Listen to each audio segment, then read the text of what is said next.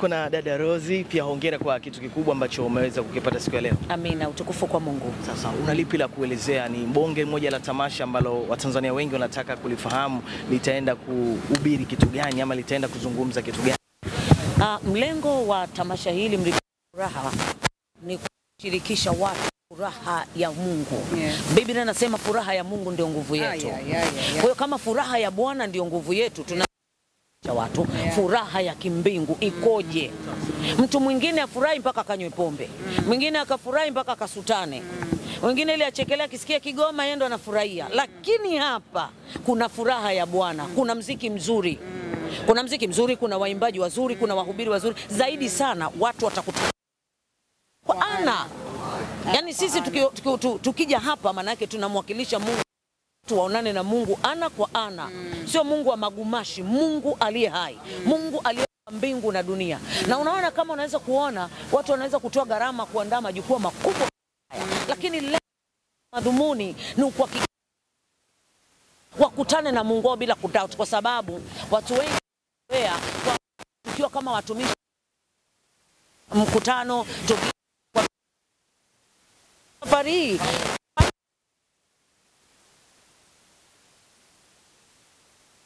ana jambo dogo akisema anafanya kwa ukubwa. Na huu kwa ukubwa. Na nafikiri sisi wenyewe tumeshazoea kuona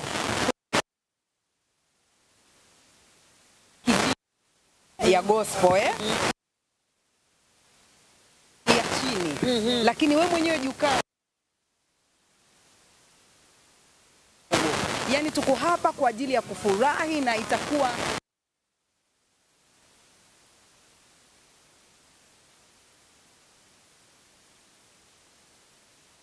kigundi. Haitashika. Tutangangana kama tenda. Nilikuwa nimetaka kuambia watu. Unaona, likija jambo kubwa iwe katika nchi au mahali popote, Mungu anatengeneza mwanzo wa mambo makubwa kutoka kwenye level ya watu walionayo. Mfano, unaona hili jukwaa lilivyo kubwa wa gospel tunafanyaga kama alivyosema matamasha, tunaoneka watu wa gospel ndivyo walivyo tu hivyo, yani wako. Wacha niwaambie, sisi hatuko yani sisi hatuko ila sisi ndio tupo. Sawa, sisi hatuko ila sisi ndio tupo. Mungu tunayemwabudu sio Mungu wa mchezo. Hatupigi propaganda kwamba labda kuna mwanasiasa tunampigia propaganda anakuwa mtu fulani, kesho atafukuzwa, ataondoka. Lakini Mungu wetu kwanza hafukuziki, anaishi milele. Kwa hiyo ameketi kitini. Yeye ndio mwanzo na mwisho, yeye ndio na hapana. Kwa hiyo tuko hapa, amekuja kuanzisha mwanzo wa mambo makubwa. Na nakwambia hivi, baada ya kumaliza huu mkutano, kila kanisa Bwana anaenda kufanya jambo kubwa zaidi kabisa. Mungu amlete nabii katika nchi bure. Mungu akileta nabii lazima kuna mabadiliko yanakuja. Kwa hiyo kama Mungu amemleta nabii kutoka mbali amekuja hapa, kuna agenda maalum ya kimungu inaundwa hapa.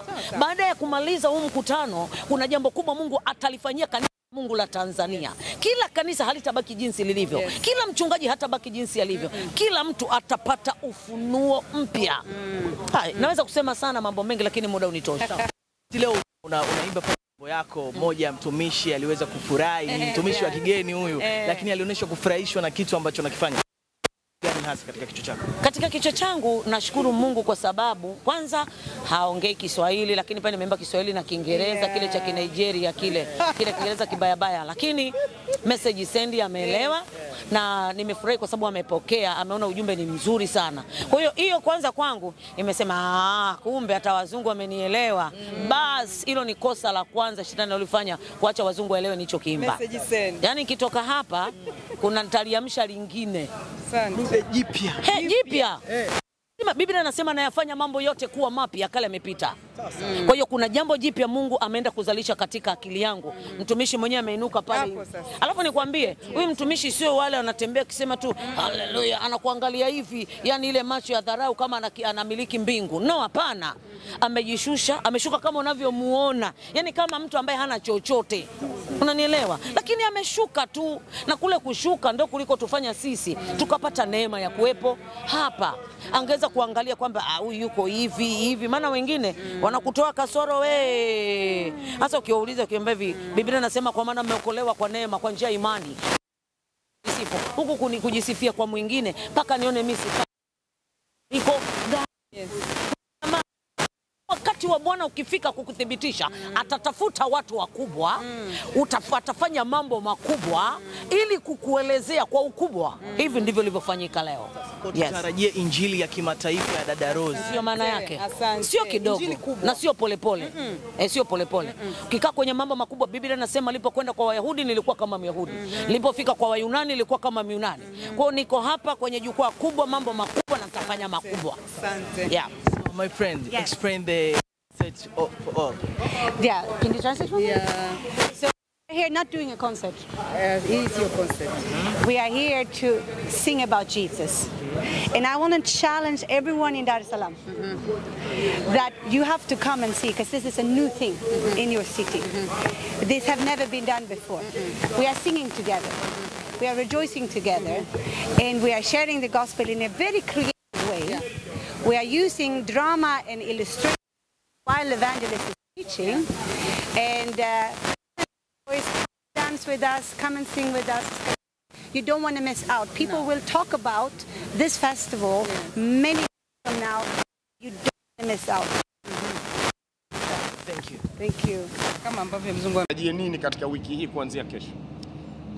Kwanza kabisa tunamshukuru Mungu kwa sababu Mungu kutuletea mkutano kama huu kwetu imekuwa ni neema kubwa. Kwamba Mungu anaendelea kutukumbusha kwa ajili ya maisha yetu tulionayo kwa sasa na baadaye katika uzima ule wa milele.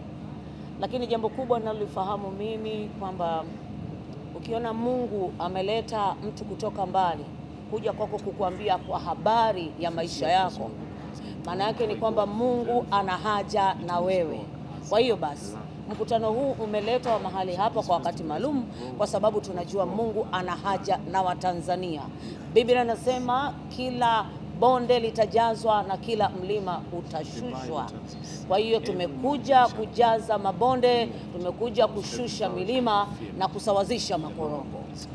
Hicho ndio kilichotuleta na sisi tuko hapa, na mimi kwa binafsi niko hapa kama Rose pamoja na timu nzima SOS pamoja na waimbaji wote kwa ajili ya kumwakilisha Kristo kweli kweli. Hatuna mashaka na Mungu tunayemwabudu. Hatuna mashaka na Mungu tunayemtumikia. Sina mashaka na Yesu niliyemwamini. Sina mashaka na imani yangu katika neema ya msalaba. Naijua nguvu moja itendayo kazi ni nguvu ya msalaba katika Roho Mtakatifu. Hivyo basi Biblia inasema mwenye masikio na asikie. Secret agenda kidogo, secret agenda. Kwanza namshukuru Mungu